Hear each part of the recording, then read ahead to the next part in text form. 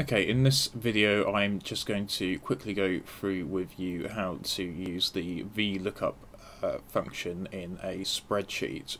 So we've got our spreadsheet here, and what I've done is I've started it off for you. I've used VLOOKUP to fill in this cell here with paintballing, and if I double click on it, it will show me the function that I've used. So I've used VLOOKUP, and these are the parameters, so the so what I filled in the brackets with in the function. I'm just gonna talk through what each of these are. So this first parameter is what we're searching for in the other table. So what VLOOKUP does is it will search through a column to find a row, and then it will give you the data in another column of that row.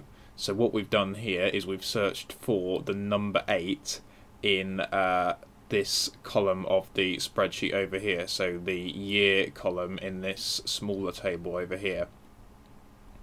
What we then need to do with VLOOKUP is we need to specify a range. So I've specified that this is the range here that I'm searching. So I'm searching from F3, which is this cell here, to G7. So I'm searching the data in this smaller table over here. Okay, so if I go back to my function here, so that's the range that I've specified in the middle there. And then the last thing I need to put into VLOOKUP is the column that I want to get data from. So what I'm doing here is I'm using VLOOKUP to look in this table over here and find the trip that a year group of students is going on. So the column that I want to get data from is the second column in my range, because this is the first column here, the year column, and the second column is the trip column. So I put 2 in my VLOOKUP function here. So what this does, VLOOKUP, just to go over it again, is it goes to this table. It finds 8 in the year column here, so it's found 8 here, and it will give me the data that's in the second row of that, the second column of that table rather. So it will give me paintballing. Okay, so let's just go through another example then of how we use VLOOKUP. We're going to find out which trip that Jane is going on here. So if I start my use of VLOOKUP here by typing equals, because if you remember, every time we use a function in a spreadsheet, we're going to start with an equals. And then the function is called VLOOKUP, so I type VLOOKUP. So you can see it's telling me there I can use a function called VLOOKUP, vertical lookup. And then I start my use of the function by opening up a pair of curly brackets like this.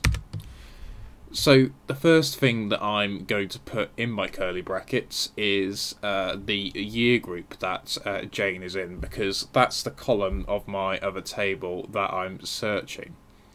So Jane's in year 7, so I'm going to type a 7 first of all in my VLOOKUP function, and what that will make VLOOKUP do is when I click away from this cell in a moment, when I've finished by typing the things I need to type in the curly brackets, it will make VLOOKUP go to the year column in this other table and find the row with 7 in the year column.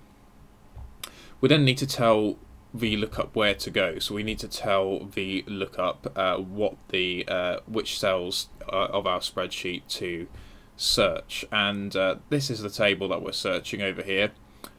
So the range is going to be from this cell over here to this cell down here. So the range starts at F3, so I type F3, and then I type a colon, and then I need to type the cell that my range finishes at, so that's the bottom right cell of the range, and that's G7.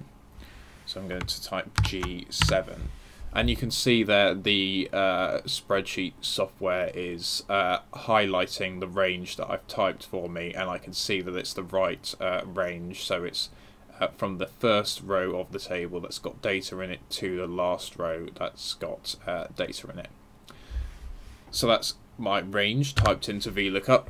So what I need to do now is I need to type in the column that I want to get data from, and I want to get the trip that a Year 7 student is going on from this table over here.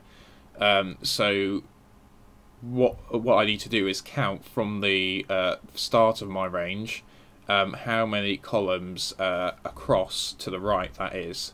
So this is the first column in my range, the year column.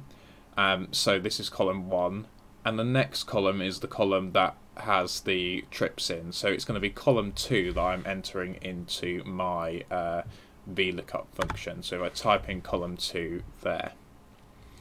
Okay, so if we click away from this, I can see that it's entered in theme park into the trip column, and that's what we wanted to do. And when you're completing this task, what I want you to do is I want you to write in the formula that you've used to fill in this column into this column that's got the title formula there. So I'm going to paste that in there.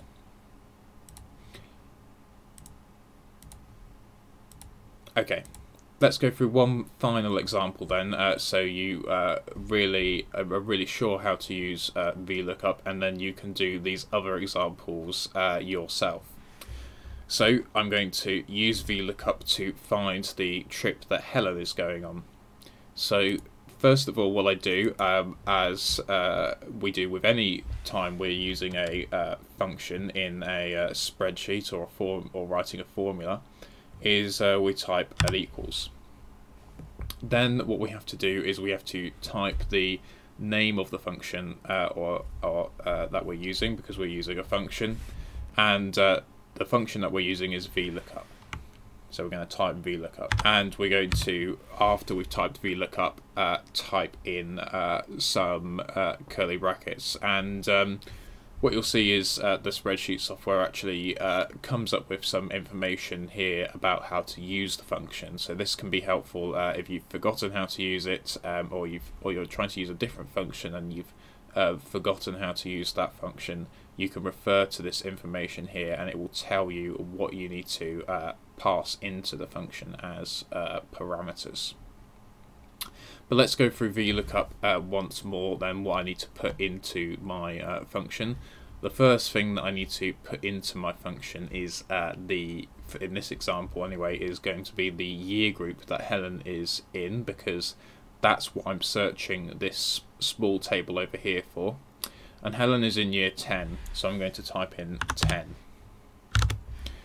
What I then need to type in is the range of the data that I'm searching. So this is the data that I'm searching here, this year group and trip table, and the range that the data is F3 to G7. So it's the top left cell that's got data in it to the bottom right cell that's got data in it, and that's the same as our previous example. So we can see that the spreadsheet software is highlighting the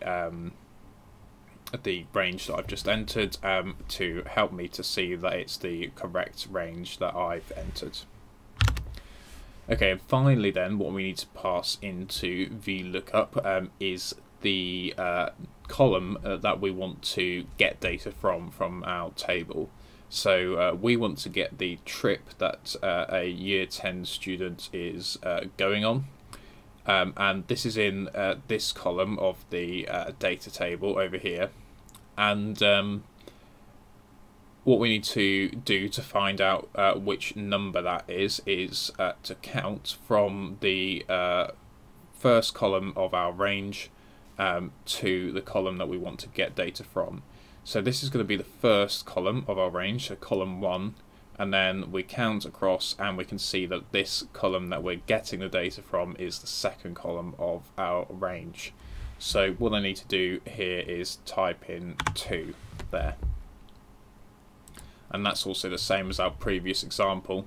And when I click away from typing in the formula, I can see that I've got ice skating filled in there in my trip column, and that is the trip that a Year 10 student is going to be going on. So we've done that right, so that's good. And if you remember from our previous example, what I want you to do when you have finished typing in the formula in to the trip column of the table here is to type in the formula without the equals, so you can just see the formula there, into this formula column, so that I know that you know how to write the formula, so how to use the VLOOKUP function. So I'm going to paste that into there.